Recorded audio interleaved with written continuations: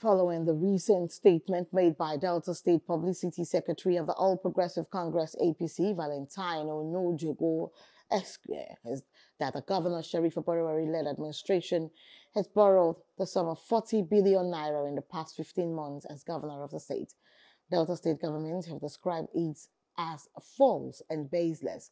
Valentino Nojego said Governor Oborevwori has continued this trend, taking a 40 billion loan as his first official act and boasting of an MORE agenda that promises more of the same.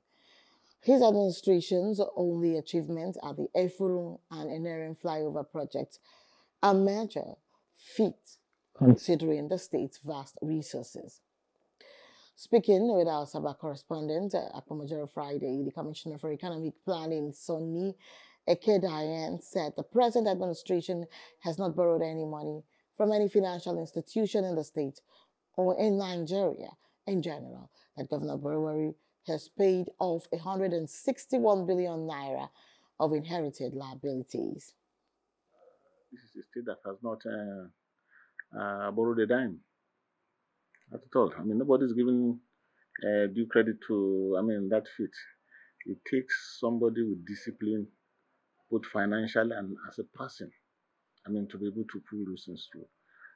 Just 15 months ago, we started with responsible debt stock about 465.4 billion as at June 30th. Our debt stock is 303.4. That's a reduction of approximately 161 billion. Despite everything that is still going on in the state, all the contractors are being paid as at when due. So it's a state that is blessed, even with what is happening nationwide in terms of insecurity. I know no state is free, but relatively we have done well. One or two things would have happened, but if you compare Delta State with other states, there's a concerted effort by the government. It can boast of 4 state universities that are doing well. It's a development. Delta State today has 2 federal universities, the Nigerian Maritime University of Kerekoko and the Federal University of Petroleum Resources. Delta State today can still boast of colleges of education.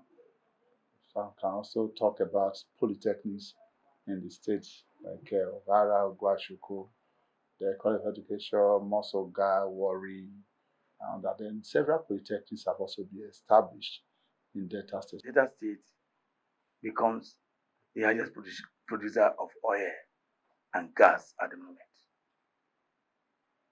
The more agenda is working actually in this tenure. Remarkably, for 33 years, we have been doing well. We are more progressive in this tenure. Hello, hope you enjoyed the news. Please do subscribe to our YouTube channel and don't forget to hit the notification button so you get notified about fresh news updates.